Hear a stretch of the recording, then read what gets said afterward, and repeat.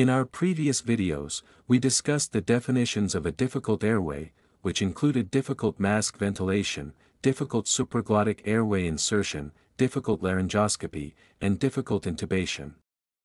In this video, we will move forward and focus on how we manage a difficult airway. The management of a difficult airway can be described in two main parts, which are pre-intubation assessment and intubation based on that assessment. During the pre-intubation phase, an anticipated difficult airway is recognized, which allows the anesthesiologist to prepare thoroughly by planning airway management strategies. Despite careful assessment, difficulty may still arise during the intubation phase, resulting in an unanticipated difficult airway. In such cases, rapid recognition and a structured response are essential. In pre-intubation planning, we assess 5 key areas as recommended by the American Society of Anesthesiologists. The 5 questions we ask are whether laryngoscopy is likely to be difficult, whether ventilation with a face mask or supraglottic device will be challenging, whether the patient carries a significant risk of aspiration, whether they are likely to desaturate rapidly during apnea, and whether performing an emergency invasive airway such as cricothyrotomy would be difficult. Based on these 5 key questions, we plan whether to proceed with induction and intubation or perform a wake intubation. Let's look into each of the 5 questions, starting with laryngoscopy. If laryngoscopy is not predicted to be difficult, this usually suggests that intubation is likely to be straightforward and successful, so we may proceed with intubation after induction of general anesthesia. However, if laryngoscopy is expected to be difficult, then intubation may fail despite multiple attempts. In that case, it becomes essential to move on to the remaining questions, which help us determine whether ventilation and oxygenation can still be maintained safely if intubation is unsuccessful. Second, we assess the likelihood of difficult mask ventilation or supraglottic airway placement. These techniques act as safety measures for ventilation and oxygen delivery if intubation fails. If these backup measures are not feasible, the patient should remain awake and able to breathe on their own to avoid hypoxia. If mask ventilation and supraglottic airway use appear feasible, we may proceed with intubation even if laryngoscopy is predicted to be difficult. The reason is that we know oxygenation can still be maintained using these backup techniques if intubation fails. However, before committing to this approach, we still need to consider the remaining questions to ensure overall safety. Third, we assess the risk of aspiration. Patients who are non-fasted, pregnant, or have gastrointestinal obstruction are at higher risk for aspirating gastric contents. After induction, this risk increases because general anesthesia abolishes protective reflexes such as coughing and gagging, which normally guard the airway. If aspiration risk is high, especially when combined with predicted difficult laryngoscopy or ventilation, we should strongly consider a wake intubation to preserve airway reflexes. If the risk is minimal and ventilation is expected to be easy, intubation after induction may be appropriate. Fourth, we assess the potential for rapid oxygen desaturation because during the apneic period of intubation, oxygen is no longer delivered to the body. So, patients with limited reserve will desaturate faster, increasing the risk of hypoxia and related complications. In such cases, a wake intubation should be considered to reduce the risk during apnea. Finally, we anticipate potential difficulty in accessing invasive airways such as cricothyrotomy and prepare the necessary equipment and strategies to ensure rapid access if standard airway management fails. Only after this assessment should we proceed with intubation following induction of general anesthesia. If invasive airway access is deemed difficult, we must again consider a wake intubation. Any single factor, or a combination of factors, may be significant enough to make a wake intubation the safer option. Now, there are 2 possible outcomes with a wake intubation, which is usually performed using fiber optic guidance. Awake intubation can either be successful or it may fail.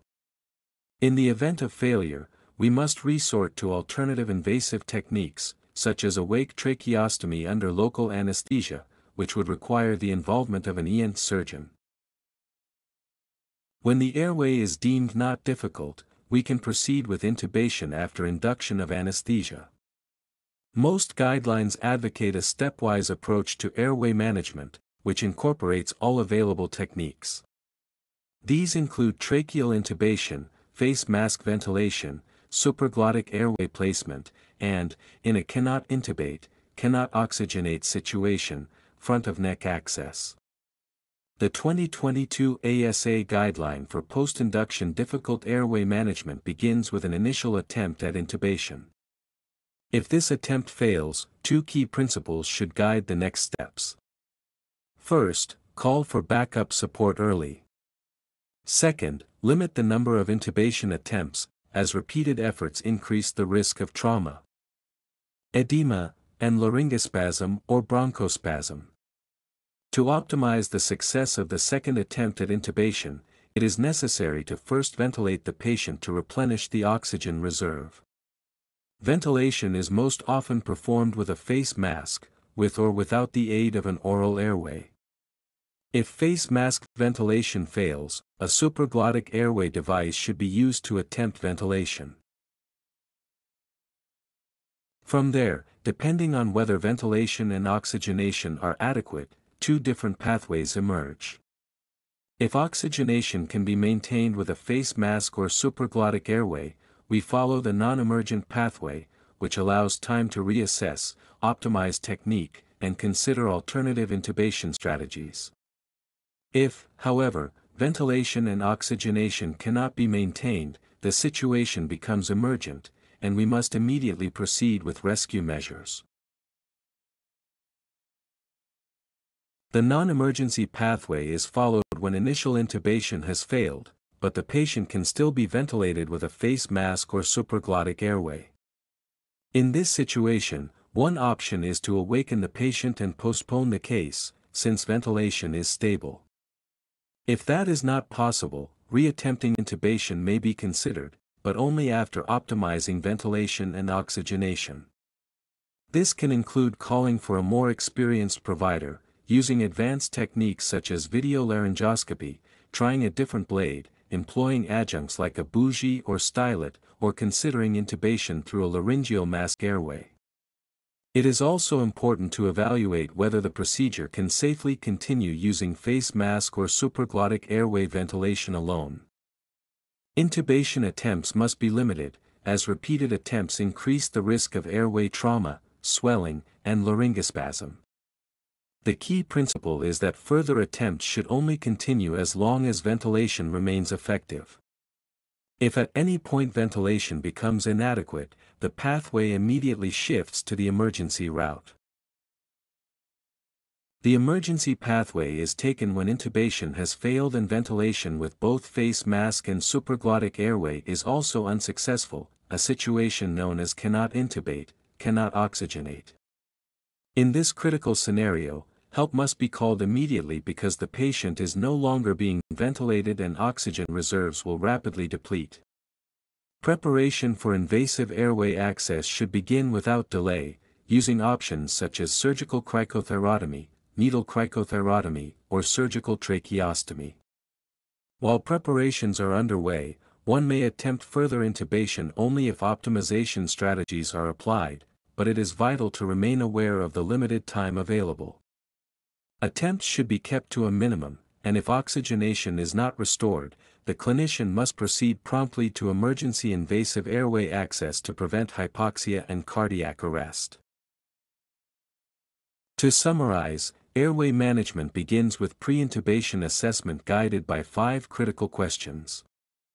These help us decide whether to proceed with awake intubation or intubation after induction of general anesthesia. Awake intubation is usually performed with a fiber optic scope, but if it fails, an awake tracheostomy under local anesthesia may be required. If assessment suggests intubation will not be difficult, we proceed after induction. Should the initial attempt fail, our priority is to maintain oxygenation. We start with face mask ventilation. If this is successful, we follow the non-emergency pathway, either awakening the patient or trying alternative intubation techniques to improve success. If face mask ventilation is inadequate, we insert a supraglottic airway. When this provides effective ventilation, we again remain on the non-emergency pathway and may even continue surgery under a supraglottic device if appropriate. However, if both mask and supraglottic ventilation fail, and intubation is also unsuccessful, we face a can't intubate, can't ventilate situation. At this point, we must switch immediately to the emergency pathway and secure the airway through invasive techniques such as cricothyrotomy or tracheostomy. This is the 2015 Unanticipated Difficult Airway Management Algorithm from the Difficult Airway Society. It follows the same principle as the ASA guideline, providing a clear emergency pathway when intubation is unexpectedly difficult. The algorithm begins with Plan A, where the goal is tracheal intubation. Up to 3 attempts are allowed, with a possible 4th by a more experienced colleague, but each attempt must be optimized. If intubation fails, the process moves to Plan B. Plan B involves insertion of a supraglottic airway device, ideally a second-generation device. If oxygenation is restored, the team should pause to decide whether to wake the patient, continue with surgery using the device, or attempt intubation through it. If oxygenation is not possible, the algorithm advances to Plan C. Plan C is a return to face mask ventilation. If this restores oxygenation, the safest option is to awaken the patient. If oxygenation still cannot be achieved, the situation becomes can't intubate, can't oxygenate, which requires Plan D. Plan D is immediate emergency front-of-neck access, usually by scalpel cricothyroidotomy, to re-establish oxygenation and save the patient's life. That's all for this video. In our next video, we will discuss about awake fiber optic intubation.